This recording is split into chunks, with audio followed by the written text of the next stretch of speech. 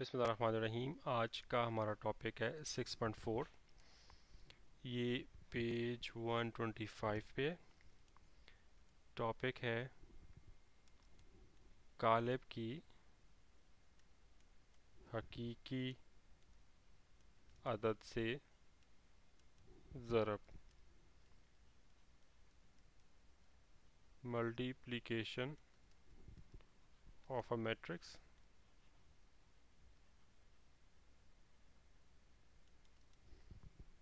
Bye a real number.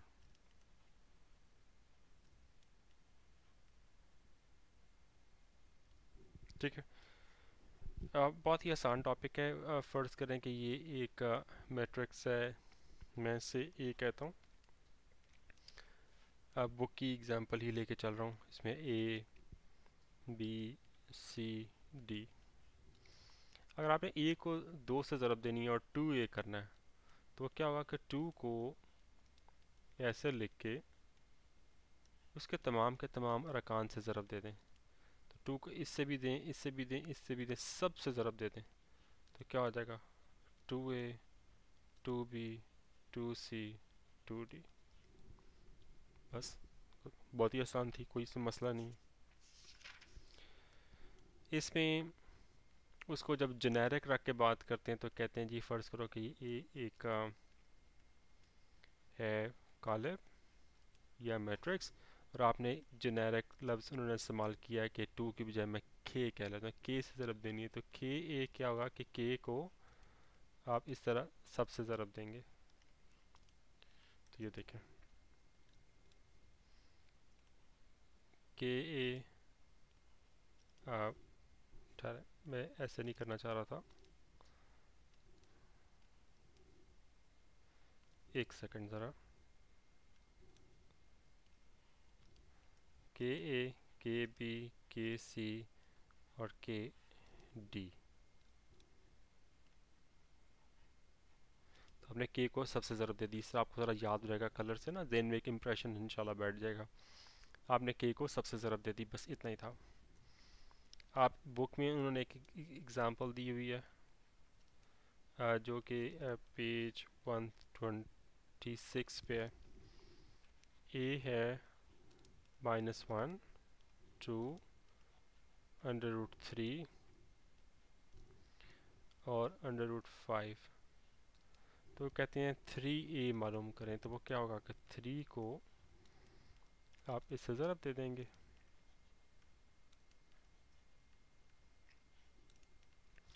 तो ये आ जाएगा 3 इंटू -1 3 इंटू 2 3 इंटू √3 और 3 इंटू √5। तो ये क्या बन जाएगा -3 6 3 √3 और 3 √5। आंसर आ गया आपका। अगला टॉपिक है 6.4.1।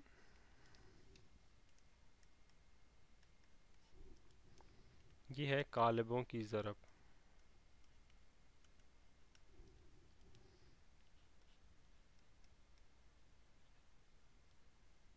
Multiplication of matrices.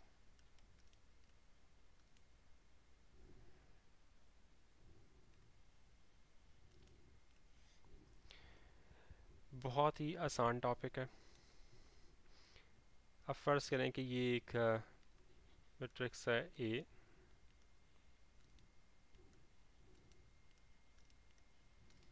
और ये है एक बी।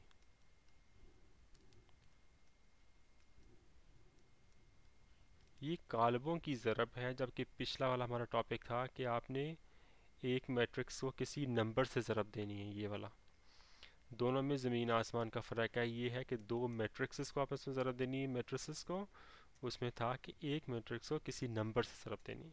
दोनों में बहुत फ़र्क है। अच्छा, इसमें सबसे इम्पोर्टेंट चीज़ है वो ये कि हमें कैसे पता चलेगा कि आप इनको ज़रब दे सकते हैं। तो उसकी कोई ना कोई कंडीशंस है। ठीक है, पहली कंडीशन ये है कि इसके जो नंबर ऑफ़ कॉलम्स है ना, ये देखिए, ये पहला कॉलम है, दूसरा कॉलम है। इससे कितने कॉलम है? एन कितना है? 2। इसकी रोज कितनी है? देखिए, रो 1, रो 2। एम कितना है इसका? 2। तो जब आप ए क्रॉस बी मालूम करने लगे हैं तो उसके लिए कंडीशन ये है कि नंबर ऑफ कॉलम्स ऑफ ए बराबर होना चाहिए number of rose of B. यानी कि कॉलम क्या है ए के? एन। एन जो है वो ए का जो है ना वो बराबर होना चाहिए बी की रोज के। एक चीज़। दूसरी बात ये कि आम तौर पे हैं जब आप दो नंबर्स को ज़रब देते हैं 2 इंटू 3 बराबर होता है ना 3 इंटू 2 के। लेकिन इस केस में बी क्रॉस ए ये बराबर नहीं होता है, बराबर नहीं होता है। ठीक है, लिहाजा इसके लिए अपनी कंडीशन होगी जो कि वो ये होगी कि उस केस में बी का जो एन है वो बराबर होना चाहिए एम ऑफ ए के, कि कॉलम बी के कॉलम ए के रोज़ के बराबर होनी चाहिए। लिहाजा ए क्रॉस बी बी क्रॉस के इक्वल नहीं है। ये दोनों मुख्तलिफ चीज़ें हैं। जब आप मल्टीप्लिकेशन करके आगे देखेंगे आपको पता चलेगा कि क्यों मुख्तलिफ है। याद रखिएगा कि ये तरतीब ए क्रॉस बी के पहले कौन आ रहा है ये बहुत इंपॉर्टेंट है, बाद में कौन आ रहा है ख्याल रखना है इस चीज़ का। ठीक है, अब हम एक एग्जांपल लेके जो बुक में दी है में करके देखते हैं, फिर हमें उससे पता चल जाएगा कि कैसे मल्टीप्लाई करते हैं। बुक में उन्होंने कहा है एग्जांपल में कि ए 3 और 2 है और बी जो है वो 15 और 25 है। इसके कॉलम कितने हैं? 2 है ना। इसकी रोज़ कितनी हैं? 2 हैं। लिहाजा इनकी ए क्रॉस बी पॉसिबल है। इसको वो ए बी भी लिखते हैं, ये पॉसिबल है। ठीक है, तो क्या होगा उसका तरीका ये होता है कि पहले तो इनको आप ऐसे लिख दें, ए पहले लिखा और बी बाद में। उसका तरीका ये होता है भाई कि आप इस पहले एलिमेंट को इसके पहले एलिमेंट से इस तरह ज़रब देते हैं। ठीक है, उसके बाद प्लस करते हैं। किस चीज़ में प्लस करते हैं? इसके और इसके ज़रब करके देखते हैं, समझ आ जाएगी। तो 3 इंटू 15 क्या होगा जी? 3 इंटू 15 प्लस 2 इंटू 25। बस अब आगे क्योंकि ये एलिमेंट इसके साथ लग गया, इसके साथ लग गया और कुछ नहीं ना बचा, तो बस इससे आगे कुछ नहीं हो सकता। जवाब आ गया 45 प्लस 50, तो ये 95 आंसर आ गया। यहाँ पे रुक के थोड़ी देर के लिए गौर करें कि इसका जो ऑर्डर है वो 1 इंटू 1 है। लिहाजा आप ये देखें जबकि इसका ऑर्डर था 1 इंटू 2, इसका ऑर्डर था 2 इंटू 1। ठीक है, तो इनके मल्टीप्लाई करने के लिए यानी कि ए इंटू बी के लिए कॉलम्स इसके और रोज़ इसकी तो बराबर हो गई। अब मैं आपको दिखाना ये चाह रहा हूँ कि जो आंसर आ रहा है ना उसका टोटली डिफरेंट जो है वो ऑर्डर है। ठीक है, तो वो आ सकता है और आता भी है। अच्छा, अब इसका कोई ना कोई फार्मूला होना चाहिए ना, या कोई ना कोई पहचान होनी चाहिए कि हमें पता चले हमारा जवाब ठीक है। कोई ना कोई चेक होना चाहिए कि इसका ऑर्डर क्या होता है। इसका जो ऑर्डर होता है वो देखें क्या होता है कि ये तो आपने जो ग्रीन वाले हैं कि कॉलम्स ऑफ फर्स्ट, ये आपने ऑर्डर लिखा है ना रोज इनटू कॉलम्स, ये रोज इनटू कॉलम्स। तो कंडीशन मल्टीप्लिकेशन ए इंटू बी की ये थी कि पहला यानी कि ये इसके कॉलम्स जो कि ये बनते हैं उनकी तादाद बराबर होनी चाहिए बी की रोज़ के, जो कि ये है, लिहाजा ये इसके बराबर होना चाहिए। ये तो कंडीशन थी मल्टीप्लिकेशन की, ठीक है। अब जो जवाब का जो ऑर्डर होता है ना, वो क्या होता है कि दिस इनटू दिस।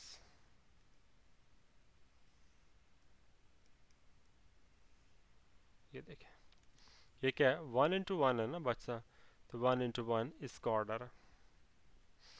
एक दो एग्जांपल्स और करेंगे ना तो आपको दोबारा याद कराऊंगा कि आंसर का देखें ऑर्डर क्या आना चाहिए और क्या आएगा, ठीक है। अब एक मिसाल उन्होंने दी हुई है पेज 126 पे। वो कहते हैं कि अगर ए जो है वो बराबर है 5, 2, 4, 6 के, और बी बराबर है 1 और 3 के, तो ए बी आपने मालूम करना है। अब इसका देखें ऑर्डर क्या, ए बी के लिए ए पहले है और बी बाद में, ठीक है ना। ए बी का ऑर्डर क्या है, 2 इंटू 2। इसका ऑर्डर क्या है, 2 इंटू 1। अब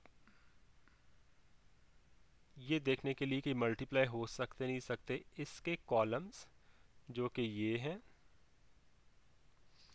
बराबर होने चाहिए इसकी रोज़ के, जो कि ये नंबर है। तो ये बराबर है ना, लिहाजा ए बी पॉसिबल है। अब अगला वाला ये है कि आंसर का ऑर्डर क्या होना चाहिए, तो वो क्या होगा, 2 इंटू 1। 2 इंटू 1 क्या होगा, ऑर्डर ऑफ ए बी, ठीक है। ए बी का जो ऑर्डर होगा ना आंसर का, वो ये होगा। करके अब देखते हैं ए बी किसके इक्वल होगा। पहले ए लिख दें, 5, 4, 2, 6, और साथ फिर बाद में आप बी लिख दें, 1, 3। अब जो पिछले वाले हमने किया था उसमें एक ही रो थी और एक ही कॉलम था, इसमें दो रोज़ हैं और एक कॉलम है।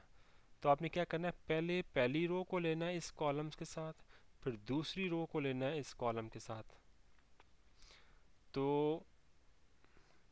इसको ग्राफिकली मैं इस तरह आपको बता सकता हूँ निशान लगा कि पहले आपने ना ये रो को इस कॉलम के साथ लेना, ठीक है। तो ये क्या होगा, 5, और इसका पहला 5 इंटू 1 प्लस ये 2 इंटू 3, जैसे यहाँ किया था ना कि 3 इंटू 15 प्लस 2 इंटू 25। तो थोड़ी देर के लिए ये भूल जाए कि यहाँ 4 6 लिखा हुआ है, तो 5 इंटू 1 प्लस 2 इंटू 3 ठीक है। उसके बाद अब चूंकि अगली रो शुरू हो रही है, तो आपने यहाँ उसी रो में नहीं जाना, अगली इस रो में आना। अब आपने यहाँ पे एक नई रो शुरू करनी है। तो उसमें क्या होगा कि 4 इंटू 6 को आप दोबारा से 1 इंटू 3 से मल्टीप्लाई करेंगे, और चूंकि ये दूसरी रो है, इधर आपने आंसर में दूसरी रो शुरू करनी है जी। तो ये क्या होगा, 4, तरीका वही है, 4 इंटू 1 प्लस 6 इंटू 3। खत्म, अब चूंकि ख़त्म हो गया तो ख़त्म हो गया। तो ये क्या हो गया, 5 प्लस 6, और ये 4 प्लस 18, ये हो गया 11, और नीचे 22। ये आंसर आ गया। अब इसका ऑर्डर देखें क्या है, 2 इंटू 1, और ये वही है जो हमने यहाँ पे गेस किया था।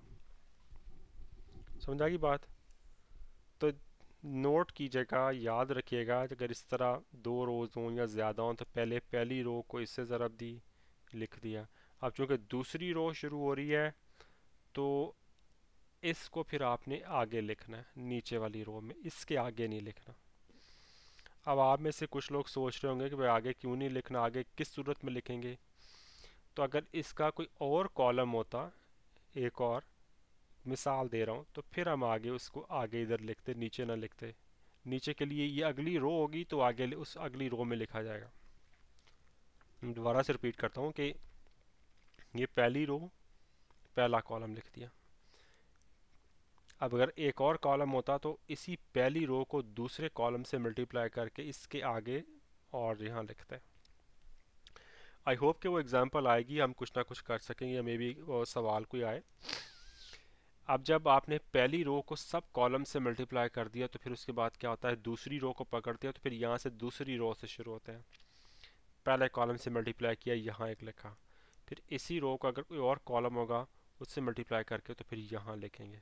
यहाँ से मुराद ये नहीं कि इस ब्रैकेट के अंदर, मतलब ये कि ये नहीं होगी, आगे लिखेंगे। मैंने अभी पेज पलट के आगे देखा कि ज़्यादा बड़ी वाली मैट्रिसेस की जो है ना वो मल्टीप्लिकेशन आपके लगता कोर्स में नहीं है, लिहाजा आपको शायद यहीं तक डील करना है। लेकिन ऐसा मुमकिन है कि ये हो, जैसे ये सिचुएशन हो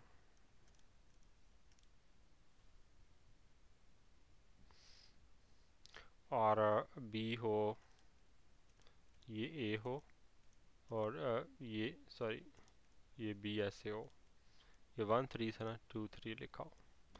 कंडीशन देख लें ए बी के लिए, satisfy columns of sorry rose of first should be equal two columns of नहीं, उल्टा कर दें, columns of first should be equal two rows of second. तो इसके दो कॉलम है ना, इसकी दो रोज हैं, लिहाजा ए बी पॉसिबल है।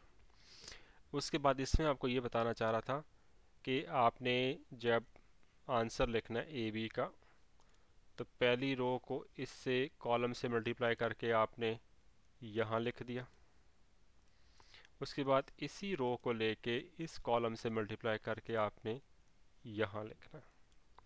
अगेन आपके कोर्स में नहीं, मैं समझता हूँ, लेकिन मैं वैसे ही बता रहा हूँ। फिर इस रो, अब दूसरी रो शुरू हो रही है ना, उसको पहले कॉलम से मल्टीप्लाई करना है, यहाँ लिखना है, और उसके बाद यही दूसरी रो को लेके अगले कॉलम के साथ करके यहाँ लिखना है। तो इस तरह आपका होगा, ठीक है। बहरहाल इसको आप चाहें तो इग्नोर कर सकते हैं क्योंकि आपके कोर्स में ही नहीं है। मे बी एफएससी वगैरह में हो, मुझे वैसे याद नहीं, लेकिन बहरहाल अब भी आपके कोर्स में नहीं है, तो आप लग रहा है कि आप सुकून का सांस ले सकते हैं। अच्छा, अब अगला टॉपिक शुरू करते हैं 6.4.2।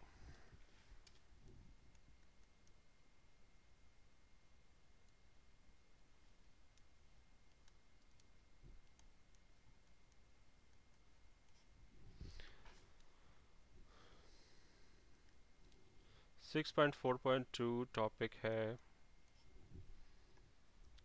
कालिबों की खासियत तलाज़ुम बलहाज़ ज़रब।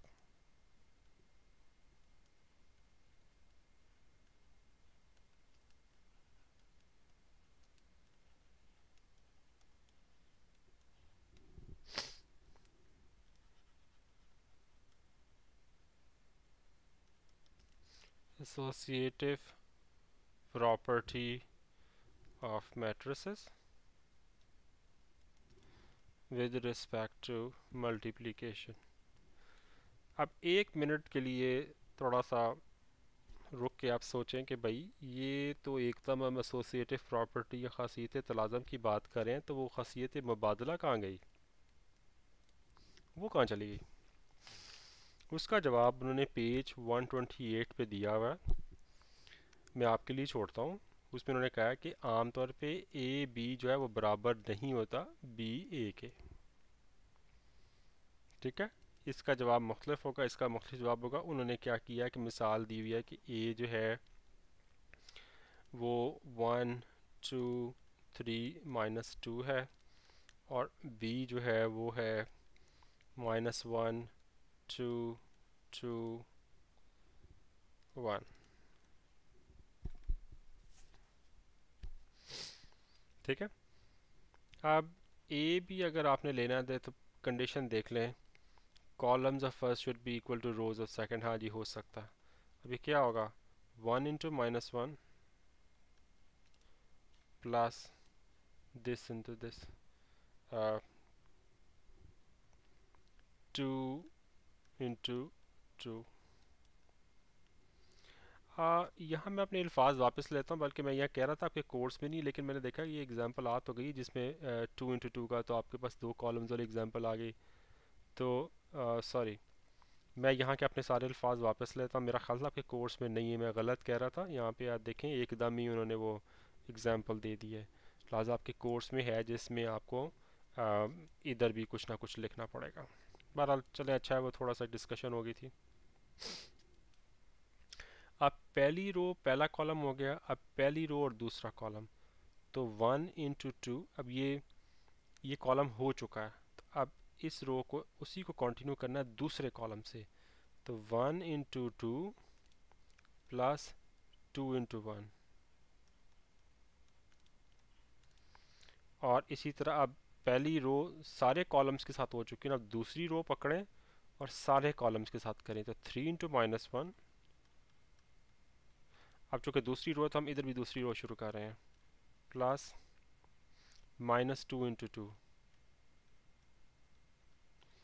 अब पहली रो पहला कॉलम हो चुका, सॉरी, दूसरी रो पहला कॉलम हो चुका, तो अब दूसरी रो दूसरा कॉलम लेते हैं, वो यहाँ पे। तो 3 इंटू 2 प्लस -2 इंटू 1, तो ये आंसर आता है जी -1 +4। यहाँ पे आता है जी 1 + 2, यहाँ पे -3 -4, यहाँ पे 6 - 2, यहाँ आता है 3, यहाँ पे आता है 3,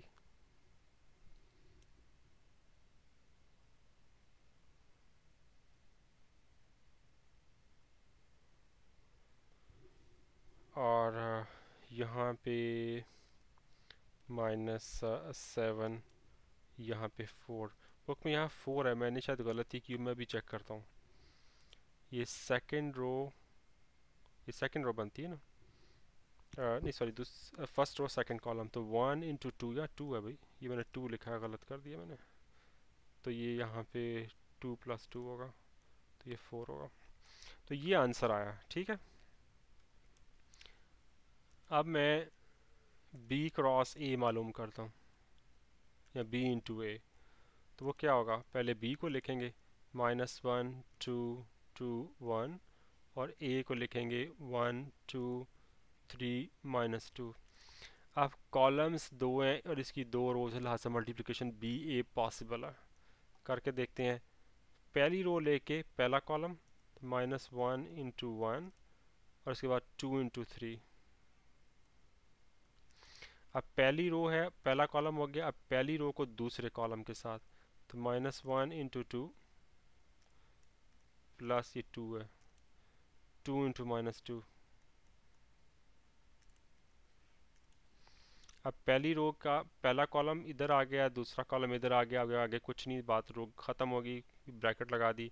अब दूसरी रो पकड़ते हैं, दूसरी रो पहला कॉलम, तो 2 इंटू 1 प्लस 1 इंटू ये वाला 3, ठीक है। अब पहली रो पहला सॉरी, दूसरी रो पहला कॉलम हो चुका, अब दूसरी रो दूसरा कॉलम, तो 2 इंटू 2 प्लस 1 इंटू -2।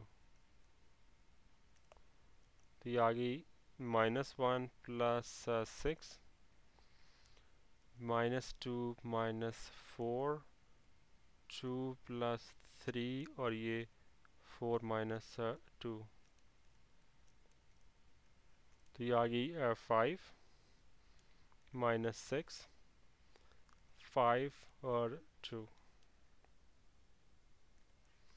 अब जनाब आप नोट कीजिए कि क्या ये आंसर इस आंसर के इक्वल है।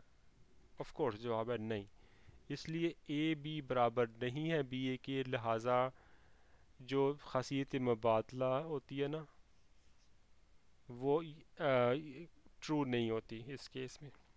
लिहाजा उन्होंने इसके बारे में आपको पेज 128 पे बताया, और उन्होंने शुरू 6.4.2 में किया ही एसोसिएटिव प्रॉपर्टी यानी कि खासियत तलाज़म से शुरू किया है। तब हम वापस अपने टॉपिक की तरफ आते हैं, खासियत तलाज़म, और उसके बारे में बात करते हैं।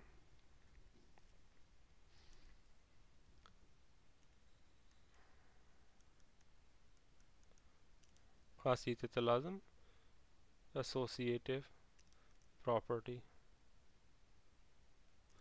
वो क्या कहती है, वो ये कहती है कि ए इंटू बी सी बराबर है ए बी इंटू सी के तीन हो मैट्रिसेस ए बी सी, तो पहले बी सी को ज़रब दे के जो जवाब आए उसे ए से ज़रब दें,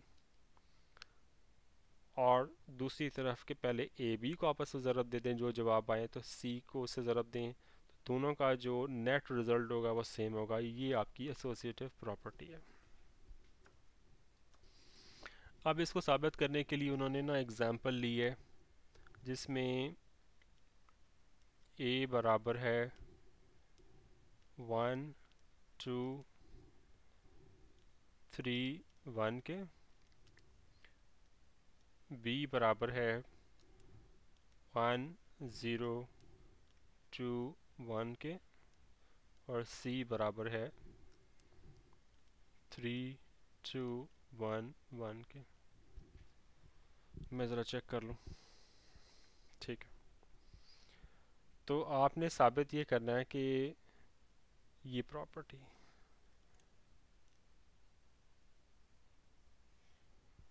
ठीक है। तो पहले हम लेफ़्ट हैंड साइड को लेते हैं और बी सी मालूम करते हैं।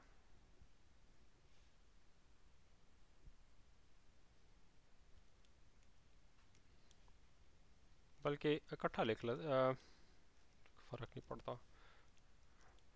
ए को आप लिखें 1 2 3 1, और आप पहले बी सी को इस तरह लिख के पहले सॉल्व कर लें 1 0 2 1, और इधर 3 2 1 1। मल्टीप्लिकेशन पॉसिबल है क्योंकि इसके कॉलम्स और इसकी रोज़ बराबर हैं। 1 2 3 1, और इनको ज़रा दें तो ये 1 × 3 + 0 × 1, तो 0 ही हो गया। अब पहली रो पहला कॉलम हो गया, अब पहली रो दूसरा कॉलम, तो 1 × 2 + 0, क्योंकि 0 का 1 से ज़रब देंगे तो 0 आ जाएगा। अब दूसरी रो पहला कॉलम, तो 2 × 3 + 1 × 1। अब दूसरी रो दूसरा कॉलम, 2 × 2 + 1 × 1, तो ये आ गया 1 3 2 1, इधर 3, इधर 6 + 1 7, इधर 2, इधर 4 + 1 5।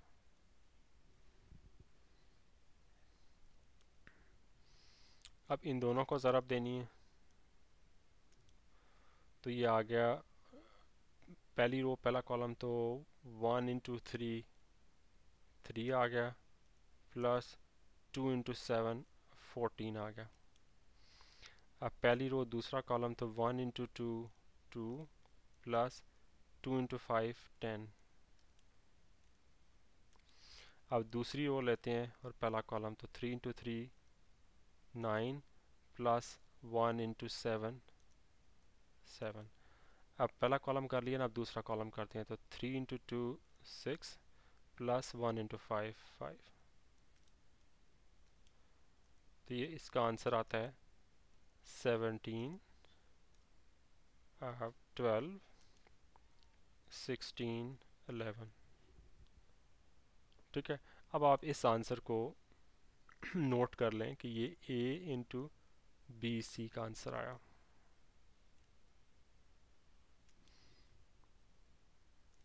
अब दूसरी तरफ हम AB × C करते हैं, सॉरी ऐसे नहीं, AB × C।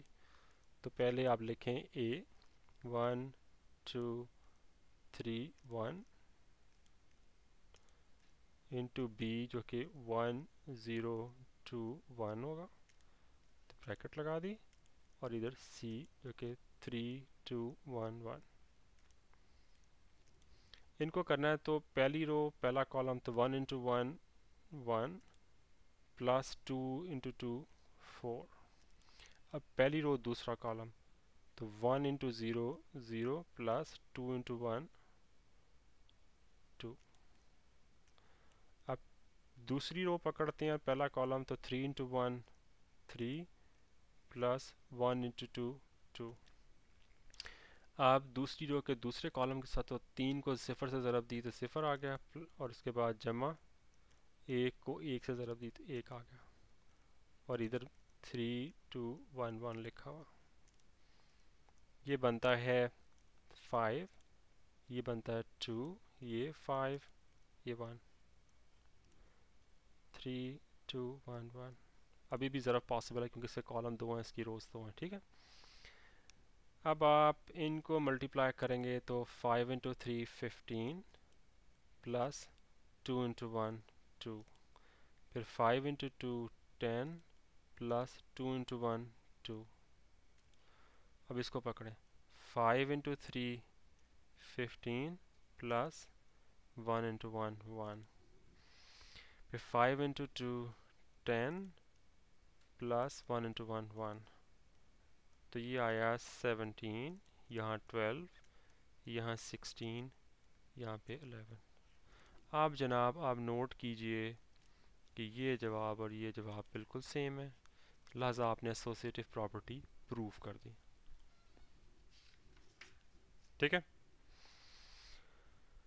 अब अगला टॉपिक देखते हैं जो कि 6.4.3 है।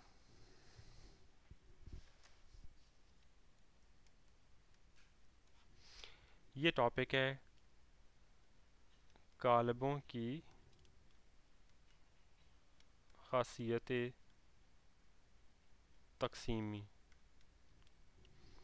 यानी कि डिस्ट्रीब्यूटिव प्रॉपर्टी ऑफ मैट्रिसेस।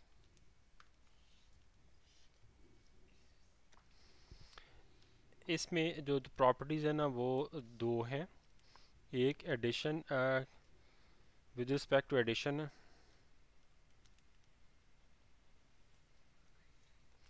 और एक विद रिस्पेक्ट टू सब्ट्रैक्शन है, यानी कि तफरीक। एडिशन के मुताबिक यह है कि a इंटू बी प्लस सी बराबर है A B plus B C के, और विद रिस्पेक्ट टू सब्ट्रैक्शन वो ये है a इंटू बी माइनस सी बराबर है ए बी माइनस ए सी, ठीक है। अच्छा, एक चीज़ मैं आपको पॉइंट आउट कर दूं, बल्कि याद दिला दूं, वो ये है कि अगर ये प्रॉपर्टी तो डेफिनेटली ट्रू है, इसका मतलब ये नहीं कि ऑटोमेटिकली जो भी आपको दो मैट्रिक्स ए बी सी तीन दी हो तो वो ए बी का प्रोडक्ट पॉसिबल होगा, नहीं।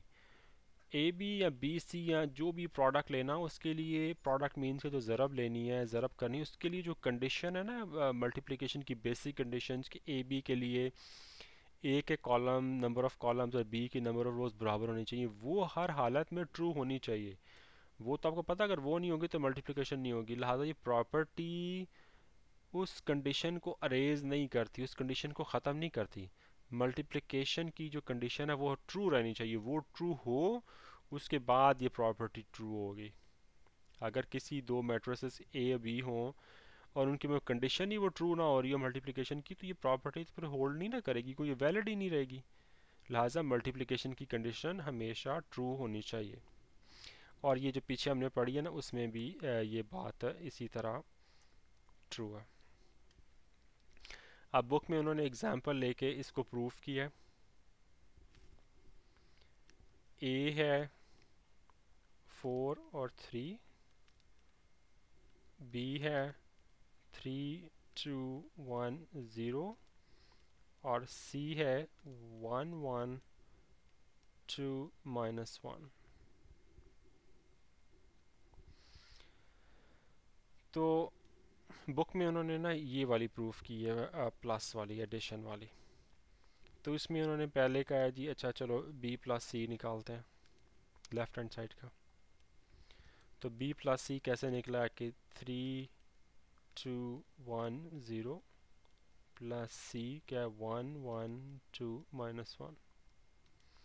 तो ये क्या आता है 4 3, देखो इसको इसमें कॉरस्पॉन्डिंग को जमा कर दिया ना, 4 3 2 -1, बल्कि यहाँ भी तो 3 आता है, 2 + 1 3 होता, 4 3 3 -1, बी प्लस सी आ गया। अब a इंटू बी प्लस सी करेंगे तो a क्या है 4 3 इंटू बी प्लस सी, जो आंसर यहाँ से आ गया है क्या आया है 4 3 3 -1। अब इसके दो कॉलम है और इसकी दो रोज है, लिहाजा ये पॉसिबल है। ठीक है, ये क्या आता है एक ही रो है ना, तो this into this 4 into 4 plus 3 into 3। अब पहली रो का पहला कॉलम हो चुका है ना, तो इसी रो को दूसरे कॉलम के साथ करेंगे तो आगे लिखेंगे, क्योंकि रो एक है ना तो उसी रो में लिखा जाएगा, नीचे नहीं जाना। तो 4 इंटू 3 प्लस 3 इंटू -1, ये आता है जी 16 प्लस 9 25। ये आता है 7 -3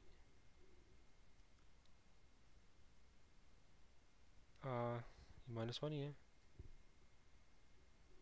कुछ गड़बड़ है। ये 4 इंटू 3 3 इंटू 3 है। फर्स्ट रो क्या 4 इंटू 4 प्लस 3 इंटू 3 ये आ गया, और 4 इंटू 3 ये 4 ही है, सॉरी कुछ गड़बड़ की मैंने, मैं दोबारा चेक करता हूँ। हाँ 4 इंटू 3 प्लस 3 इंटू -1 12 माइनस 3 9, हाँ सही है, सही ये आंसर आएगा, सॉरी।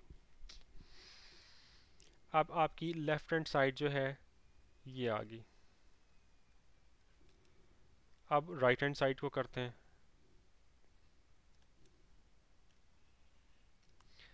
तो उसमें ए बी निकालना है पहले, तो ए बी निकाल लेते हैं।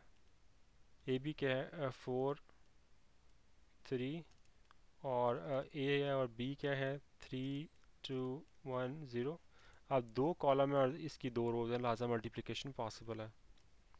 तो 4 इंटू 3 प्लस 3 इंटू 1, और 4 इंटू 2 प्लस 3 इंटू 0। यहाँ पे आता है 4 इंटू 3 12 हो गया, 12 प्लस 3 15, यहाँ पे 8। अब ए सी निकालना है तो ए लिखें पहले 4 और 3, और सी लिखें 1 1 2 -1। तो ये क्या होगा 4 इंटू 1 4 प्लस 3 इंटू 2 6। उसके बाद 4 इंटू 1 4 प्लस 3 इंटू -1 3, -3 आता है तो -3 आ जाएगा। तो ये आ गया 10 और 1। ठीक है, अब ए बी प्लस ए सी क्या होगा 15 8 प्लस 10 और 1। तो ये आ गया 25, और 8 और 1 9। और अब आप देखें कि ये वही चीज़ है। ठीक है, तो आपने जो है ना वो अब प्रूफ कर दिया। आप जो दूसरे वाली सब्ट्रैक्शन वाली बुक वालों ने हमारे लिए छोड़ी है, तो मेरा ख्याल हम कर ही लेते हैं उसे। वो है ए इंटू बी माइनस सी बराबर है ए बी माइनस ए सी के। अब b माइनस सी पहले निकालें, वो क्या आएगा b है 3 2 1 0 माइनस सी है जी 1 1 2 -1। तो ये आ जाएगा 3 -1 2 आ जाएगा, 2 -1 1 आ जाएगा, 1 -2 -1, और 0 -1 +1। चेक कर लो 3 -1 2 आ गया, इस 2 को -1 1 आ गया, 1 -2 -1, और 0 -1 +1 आ गया। ठीक है, b माइनस सी आ गया। अब a इंटू बी माइनस सी निकालें तो a क्या है 4 और 3, c और b माइनस सी क्या आया 2 1 -1 1। अब कॉलम्स दो हैं, दो इसकी रोज हैं, लिहाजा मल्टीप्लिकेशन पॉसिबल है। तो 4 इंटू 2, बल्कि डायरेक्टली लिखता है ज़रा, 4 इंटू 2 8 प्लस 3 इंटू -1 -3, अब 4 इंटू 1 4 प्लस 3 इंटू 1 3, ये क्या आ गया 8 -3 5 और ये 7। ठीक है, अब आपने लेफ्ट हैंड साइड तो कर ली, अब राइट हैंड साइड क्या है, A B minus A C. A B हम मेरा ख्याल है पिछले वाले सवाल में मालूम कर चुके हैं, 15 और 8। ए सी भी मालूम कर चुके हैं, ए सी क्या था यहाँ पे 10 1, ये तो दोनों का तफरीक दें तो 15 में से 10 निकाला क्या आएगा 5, 8 में से 1 निकाला 7। तो जनाब ये देखें इसकी इक्वल है, लिहाजा आपने ये भी प्रूफ कर दें। तो इसके साथ ही ये टॉपिक ख़त्म हो गया। आगे एक्सरसाइज 6.4 है, वो इंशाल्लाह अगले वीडियो में करेंगे। अस्सलाम वालेकुम।